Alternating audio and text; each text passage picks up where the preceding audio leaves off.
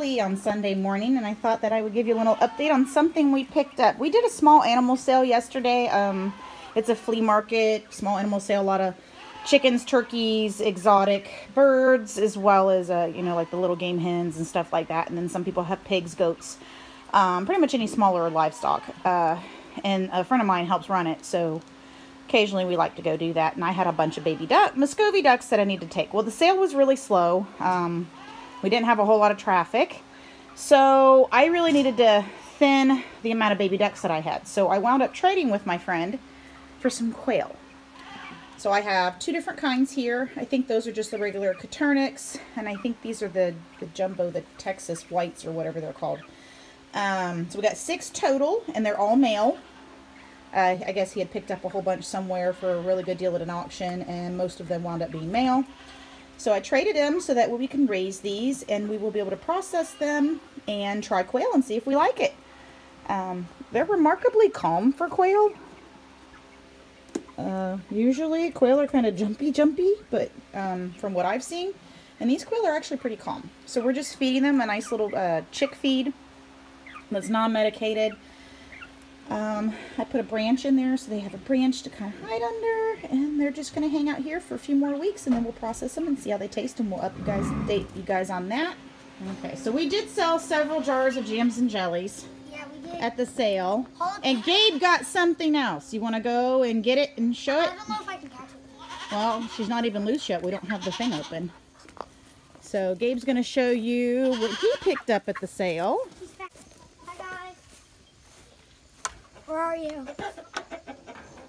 Let's see.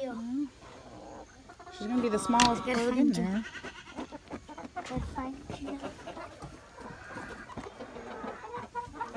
Where are you? Hello? Gabe, she's right there.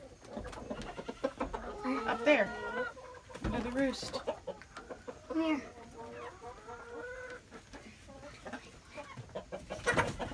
Oh, I missed her. We'll be back after these messages. Later. So who is that, Gabe? This is Stacy number 2. Stacy number 2, because Stacy number 1 accidentally, well, not accidentally, she passed away because she was a really old chicken.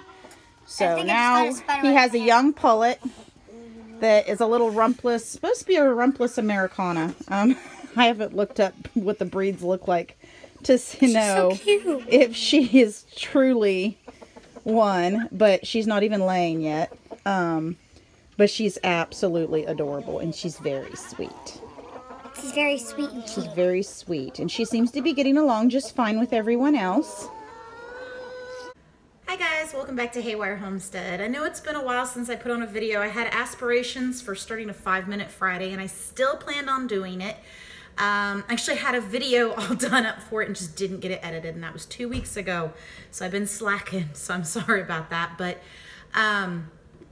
today I'm canning potatoes. I don't have a root cellar, so storing potatoes and onions and those kind of things is not something that can easily be done here. I've actually got some onions that are starting to go bad, so I've got to sort through them, and I'm going to dice those up and actually use my food saver and then put those in the freezer as well.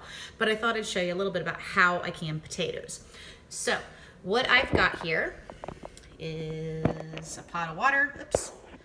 Pot of water with some potatoes in it. I have more in the sink that I'm washing up.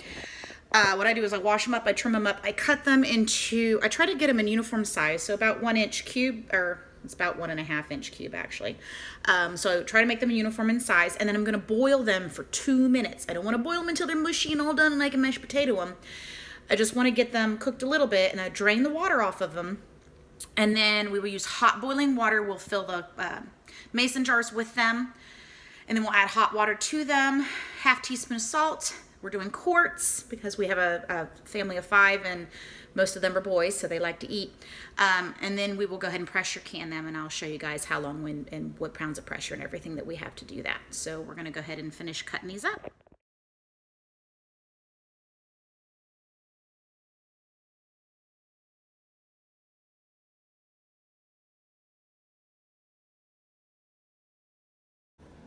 Okay, so we just went ahead and finished up boiling the potatoes for 2 minutes, and I'm getting them in the jars.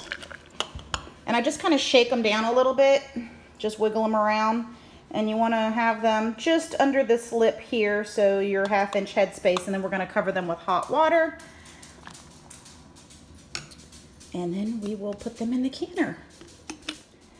I have to make a correction. I went back and double checked my ball blue book, which if anybody's beginning canning, get you one of these. These are great. They give you ideas and they show you tested recipes of how to process vegetables, or even, you know, for soups and all kinds of things like that. So here's the one for the potatoes, and I thought it was a 1/2-inch headspace. It's actually 1-inch headspace, 1/2 teaspoon of salt. It's 40 for quarts. It is 10 pounds of pressure in your canner for 40 minutes. Pints are 35 minutes at 10 pounds of pressure. So we're going to go ahead and get these set up and get them in the canner.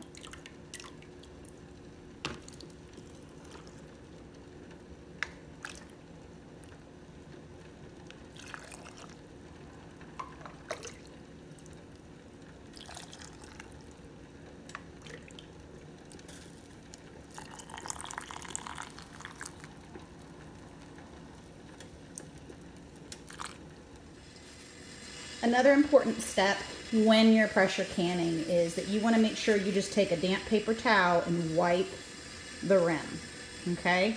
Also inspect, make sure your jars are clean to begin with. I usually, to sterilize mine, I run them through the dishwasher. And then I just pull them out, they're nice and hot, they're ready to go.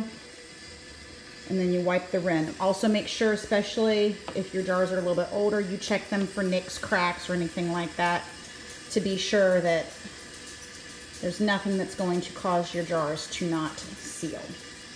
And then we'll pop the lids on and put the rings on. You want to just place your lids flat on the jar. Tighten them just lightly. You don't have to make them really tight. And then we're going to pop them in that canner over there. Our 40 minutes are up. I turned the heat off. Now we wait for the pressure to go down. So I've got a pressure gauge on this, and once it goes down to 0 and the pressure's all the way released, I can open the canner, take the jars out, sit them on a cloth on the counter, and allow them to go to room temperature. And then tomorrow morning I'll place them on shelves. I usually don't move them off the counter for at least 12 to 14 to 16 hours. That way I can make sure, and I can double check the seals and everything before I place them on the shelf. I'm working on my onions. I already got my white ones done. We didn't get very many white onions. They didn't grow real big this year. So in the raised beds that we started this year, we used a lot of composted manure, but I think I need to add a little bit of peat moss to make the soil a little bit more loamy in order to get larger onions. My red ones actually did quite well. So this was the first year that I had more success with onions. And what I did with these was that I actually took them into the garage once I pulled them, trimmed off the tops, and just laid them on my seed shelf in the garage, and I let them cure and dry. See, the skins are all papery, you know, kind of like what you get at the grocery store, right? But then once I got them ready to bring them inside and I put them in a box lined with newspaper, I started noticing I was having a lot of issues where some of them were going bad. I think it's just a little bit too warm in our home. We don't keep the AC turned way down. Maybe not enough moisture could be another issue as well, or too much, I'm not really sure. But I'm getting some onions that are starting to do this. And then a couple were really soft and mushy. So I've got to do something with them because obviously I'm not using them up fast enough. So we're going to freeze them. So all I'm doing is I'm cutting the ends off. I'm going to dice them up.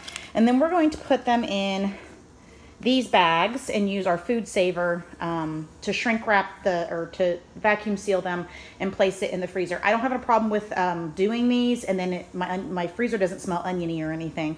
Those bags work really, really well. So we're gonna do that, and then we'll get on with more potatoes.